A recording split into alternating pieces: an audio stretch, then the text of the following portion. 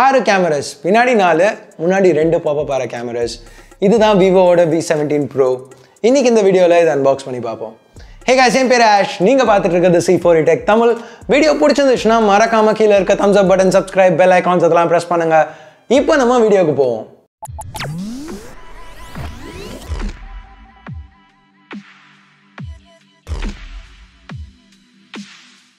So இதுதான் Vivo V17 Pro வர box.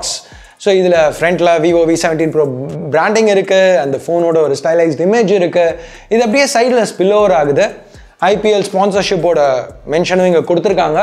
பின்னாடி கொஞ்சம் ஸ்பெக் ஹைலைட்ஸ் கொடுத்துருக்காங்க. எதெல்லாம் முக்கியமான ஸ்பெக்ஸ்னு பிராண்ட் நினைக்கிறாங்களோ அதெல்லாம் இங்கே கொடுத்துருக்காங்க. அது மட்டும் இல்லாமல் ஒரு ஸ்டிக்கர், அதில் கொஞ்சம் இன்ஃபர்மேஷனும் இருக்குது. இது 8GB RAM 128GB storage variant. So இப்போ நம்ம இந்த சீலை கட் பண்ணிவிட்டு பாக்ஸை ஓப்பன் பண்ணலாம்.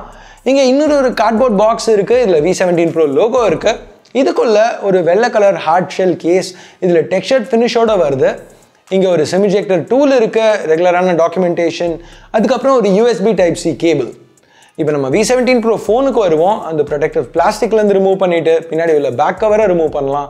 ஸோ பாக்ஸில் இது ஒயிட் கலர்னு சொன்னாலும் பார்க்குறதுக்கு கொஞ்சம் ப்ளூஷாக இருக்குது, ஒரு பேர்லிஷ் ஒயிட்னு மேபி சொல்லலாம். பார்க்க நல்லா இருக்குது, ரொம்பவே ரிஃப்ளெக்டிவாக இருக்குது. இப்போ கேஸில் போட்டு சைடில் வைப்போம். வேறு என்ன பாக்ஸில் இருக்குது அப்படின்னு நம்ம பார்த்தா ஒரு 18 வாட் ஃபாஸ்ட் சார்ஜர், அதுக்கப்புறம் கொஞ்சம் யூனிக்காக உள்ள இந்த இயர்ஃபோன்ஸ் கொடுத்துருக்காங்க. அதுக்கு ரீப்ளேசபிள் இயர் டிப்ஸும் இன்க்ளூட் பண்ணியிருக்காங்க. ஸோ அன்பாக்சிங்னு பார்த்தா இதெல்லாம் தான் பாக்ஸில் இருக்கிற விஷயங்கள். இப்போ நம்ம V17 Proவை கொஞ்சம் க்ளோஸாக பார்ப்போம். ஸோ பின்னாடி இந்த வெர்டிக்கல் செட்டப் குவாட் கேமராஸ்க்கு கொடுத்துருக்காங்க. சென்டரில் ஃப்ளாஷ் இருக்குது. ஸோ இந்த டிசைன், இந்த கலர்ஸ்லாம் அட்ராக்டிவாக இருக்குது. எனக்கு கொஞ்சம் கேலக்ஸி S10e ஞாபகம் வருது இதை பார்க்கல. இது கிளேசியர் ஐஸ் வேரியண்ட். அந்த ப்ளூலேருந்து ஒயிட்டுக்குள்ள ஷிஃப்ட் பார்க்குறதுக்கு அந்த கலர் ஷிஃப்ட் நல்லா இருக்குது. கையில் யூஸ் பண்ணல V17 Pro நல்லா ப்ரீமியமாக இருக்குது. ஏன்னா பின்னாடி கிளாஸ் பேக் கர்வ் ஆகிருக்கு. எஸ், இது கிளாஸ் பிளாஸ்டிக் கிடையாது. ஃப்ரண்ட்டில் ஒரு 6.44 inch AMOLED பேனல் கொடுத்துருக்காங்க. இது ஒரு ஆல் ஸ்க்ரீன் பேனல். இங்கே பாப்அப் கேமராஸ் இருக்கிறதுனால நாட்ச், கட் அவுட்ஸ் எதுவுமே கிடையாது.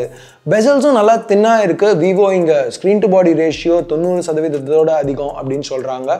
விவோ இது அவங்களோட 20:9 அல்ட்ரா ஃபுல் வியூ டிஸ்பிளே அப்படின்னு சொல்கிறாங்க. இது பார்க்க நல்லா இருக்குது, பிரைட்டாக இருக்குது, பஞ்சி கலர்ஸ், நல்லா இங்கி டீப் பிளாக்ஸ். நம்ம AMOLED பேனல்னால் எப்படி இருக்கும்னு எதிர்பார்க்குறோமோ அதே மாதிரி தான் இங்கேயும் இருக்குது. ஸோ மீடியா கன்சம்ஷன் வரையில் வீடியோ பார்த்தாலும் சரி, கேம்ஸ் விளையாடினாலும் சரி, பார்க்குறதுக்கு இங்கே நல்லா இருக்கும். ஸோ இது எல்லாமே நம்ம ஏற்கனவே பார்த்த விஷயந்தான், எதிர்பார்த்தது தான், எதுவும் பெருசாக புதுசாக இல்லை. இங்கே என்ன புதுசாக இருக்குது அப்படின்னு பார்த்தா இந்த டிஸ்பிளேயை கவர் பண்ணுறதுக்கு ஷார்ட் சென்சேஷன் அப்படின்னு ஒரு கிளாஸ் யூஸ் பண்ணியிருக்காங்க. ஷார்ட் சென்சேஷன்னா என்ன? இது கொர்லா கிளாஸ் மாதிரி ஒரு கிளாஸ், ஹார்டன் கிளாஸ். இப்போது ஸ்க்ராச்சஸ், கிராக்ஸ் இதெல்லாமே ஆகாமல் இருக்கிறதுக்காக யூஸ் பண்ணியிருக்க ஒன்று.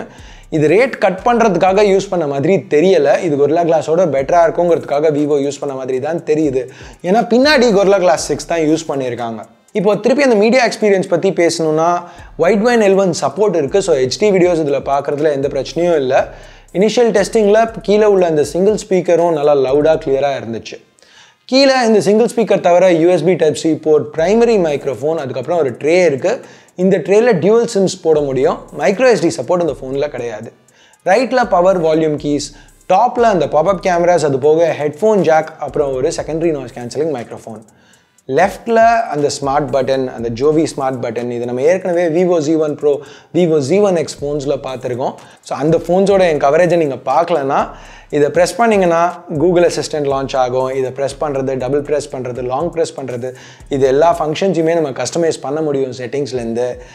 இங்கே வந்து ஜோவி யூஸ் பண்ணி கஸ்டம் கூகுள் கமாண்ட்ஸ் ஆப்ஷன்ஸும் இருக்குது. For example go to screen recording, அந்த மாதிரி கமாண்ட்ஸ்லாம் இதால் ரெக்கக்னைஸ் பண்ண முடியும். இதெல்லாமே ஜோவி நல்லா பவர் ஆகுது. இப்போ உள்ள இன்டர்னல்ஸ்னு பார்த்தா இங்கே Snapdragon 675 AI சிப் தான் இங்கே யூஸ் பண்ணியிருக்காங்க. இது Vivo V15 Proவில் யூஸ் பண்ண அதே சிப் தான். ஸோ அது ஒரு சின்ன நெகட்டிவ்னு சொல்லலாம். சிப்பிங்க பெருசாக மாறல. ஆனால் V15 Proவில் நம்ம பார்த்ததை வச்சு, அங்கே உள்ள என் எக்ஸ்பீரியன்ஸை வச்சு பார்க்கல, 675 நல்லா தான் பெர்ஃபார்ம் பண்ணுச்சு. ஸோ இங்கேயும் நல்லா பெர்ஃபார்ம் பண்ணணும்னு எதிர்பார்க்கலாம். 8GB RAM அப்புறம் 128GB ஸ்டோரேஜ் கொடுத்துருக்காங்க. 8GB RAM இருக்கிறதுனால மல்டி டாஸ்கிங் நல்லா தான் இருந்துச்சு. 128GB ஸ்டோரேஜ் இங்கே ரொம்பவே முக்கியம். ஏன்னா நம்ம ஏற்கனவே பார்த்த மாதிரி மைக்ரோ SD எக்ஸ்பான்ஷன் இங்கே பண்ண முடியாது. கேமிங்னு வரையில் Adreno 612 ஜென்ரலாக இங்கே நல்லா தான் பெர்ஃபார்ம் பண்ணும். ஸோ அதே மாதிரி இங்கேயும் நல்லா பெர்ஃபார்ம் பண்ணணும்னு எதிர்பார்க்கலாம். விவோவோட அல்ட்ரா கேம் மோட், அதுக்கப்புறம் game assistant, multi turbo functionality, அது எல்லாமே இங்கே இருக்குது. நம்ம விவோட கேமிங் மோட்ஸ் பற்றி நிறையவே முன்னாடி பேசிட்டோம். PUBG ரிலேட்டட் ஃபீச்சர்ஸ் இது எல்லாமே பழைய மற்ற விவோ ஃபோன்ஸில் பேசிட்டோம். ஸோ அதை பற்றி நான் இங்கே அதிகமாக பேச போகிறதில்ல. இங்கே ஒரு இன்ட்ரெஸ்டிங்கான ஃபீச்சர் என்னென்னா வாய்ஸ் சேஞ்சர். இது யூஸ் பண்ணி இன்கேமில் உங்கள் வாய்ஸை மாற்றலாம். இது கொஞ்சம் நல்லா இன்ட்ரெஸ்டிங்காக இருந்துச்சு. சாஃப்ட்வேர்னு வரையில் இங்கே FunTouchOS 9.1 Android 9 Pie மேலே ரன் ஆகிட்டு இருக்கு. இன்டர்ஃபேஸ் நல்லா ஃபாஸ்ட்டாக ஸ்னாப்பியாக இருந்துச்சு. ஒரு தடவையும் FunTouchOS பற்றி பேசலை. நான் ரெகுலராக சொல்கிறது இதுதான். இது ஸ்டாக் ஆண்ட்ராய்ட்லேருந்து கொஞ்சம் வித்தியாசமாக இருக்கும். ஆப் ட்ரார் இங்கே கிடையாது. ஷார்ட்கட் சென்டர் அந்த மாதிரி டிஃப்ரெண்ட்டான ஆப்ஷன்ஸ் இருக்குது. இது பழகினதுக்கப்புறம் நல்லா தான் இருக்கும். நல்லா ஆப்டிமைஸ்டாக இருக்கும். இங்கே battery capacity 4100 mAh. விவோவோட 18W dual engine fast charger இங்கே திருப்பி எடுத்துகிட்டு வந்திருக்காங்க. ஸோ குயிக்காக டாப்அப் பண்ணணுன்னா அதை யூஸ் பண்ணி டாப்அப் பண்ணிக்கலாம். மற்றபடி இன்டிஸ்பிளே ஃபிங்கர்பிரிண்ட் ஸ்கேனர் கொடுத்துருக்காங்க. அது நல்லா தான் ஒர்க் ஆச்சு. இங்கே AMOLED பேனல் இருக்கிறதுனால ஒரு சிஸ்டம் வைட் டார்க் மோட் ஆப்ஷனும் இங்கே விவோ கொடுத்துருக்காங்க. ஃபேஸ் அன்லாக்குக்கும் இங்கே சப்போர்ட் இருக்குது. ஆனால் 3 தடவை ஃபிங்கர்பிரிண்ட் ஸ்கேனர் கண்டினியூஸாக உங்களோட ஃபிங்கர் பிரிண்ட் ரெக்கக்னைஸ் பண்ணலன்னா தான் ஃபேஸ் அன்லாக் ட்ரிகர் ஆகும். பேசிக்காக இது ஃபாஸ்ட்டாக தான் இருக்குது. ஆனால் அந்த மூவிங் பார்ட்ஸ் திருப்பி ஒர்க் ஆக வேணாங்கிறதுக்காக இந்த மாதிரி ஒரு ரெஸ்ட்ரிக்ஷன் கொடுத்துருக்காங்க.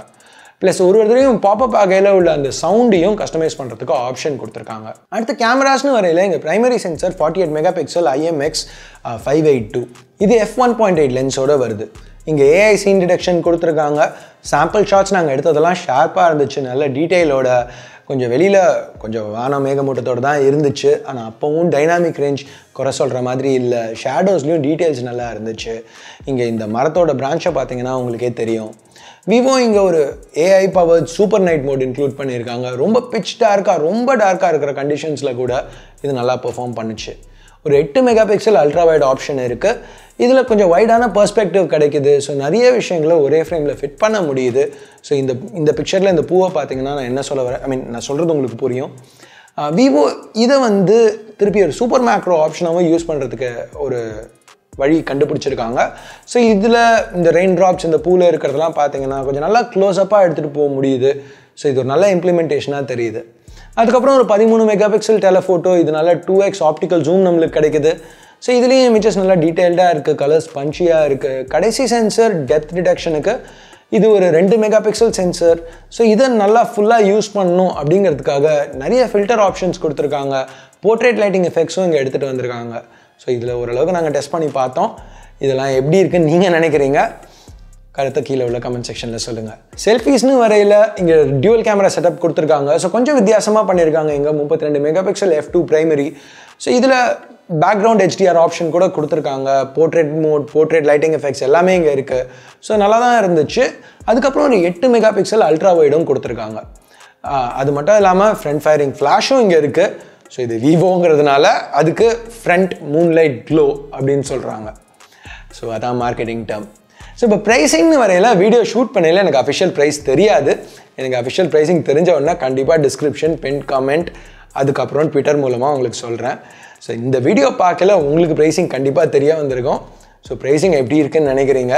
கரெக்டாக இருக்கா, அதிகமாக இருக்கா, இல்லைனா ரொம்ப காம்படிட்டிவாக கம்மியாகவே பண்ணியிருக்காங்களா நீங்கள் எதிர்பார்த்ததோட? என்ன நினைக்கிறீங்களோ கீழே கமெண்ட்ஸில் சொல்லுங்கள். இதுக்கு எது கரெக்டான ப்ரைஸாக இருக்குங்கிறதும் கமெண்ட்ஸில் சொல்லுங்கள். இந்த ஃபோனை டெஸ்ட் பண்ணி பார்த்துட்டு என் கருத்தை நான் ஃபுல் ரிவ்யூவில் சொல்கிறேன். அதுக்கு முன்னாடி இந்த ஃபோனை வேறு ஏதாவது ஒரு ஃபோனோட கம்பேர் பண்ணணும் அப்படின்னு நினச்சிங்கன்னா அதையும் கமெண்ட்ஸில் சொல்லுங்கள். எந்த ஃபோனோட கேட்குறீங்களோ கம்பேரிசன் வீடியோ பண்ண ட்ரை பண்ணுறேன். ஸோ அவ்வளோதான் இந்த அன்பாக்சிங் வீடியோவுக்கு. பிடிச்சிருக்கு என்ன நினைக்கிறீங்களோ அதை பேஸ் பண்ணி கீழே உள்ள தம்ஸ் அப், தம்ஸ் டவுன் பட்டனை ப்ரெஸ் பண்ணுங்கள். சப்ஸ்கிரைப் பண்ணலன்னா சப்ஸ்கிரைப் பட்டன் ஏற்கனவே சப்ஸ்கிரைப் பண்ணியிருந்தீங்கன்னா பக்கத்தில் உள்ள பெல் ஐக்கான் இதெல்லாம் ப்ரெஸ் பண்ணுங்கள். அப்போ தான் நான் போடுற வீடியோஸை நீங்கள் மிஸ் பண்ணாமல் பார்க்க முடியும். ஸோ அடுத்த வீடியோவில் உங்களை திருப்பி சந்திக்கிற வரைக்கும் என் பேர் ஆஷ். நீங்கள் பார்த்துட்டு இருக்கிறது C4E Tech Tamil. Have a nice day. Bye.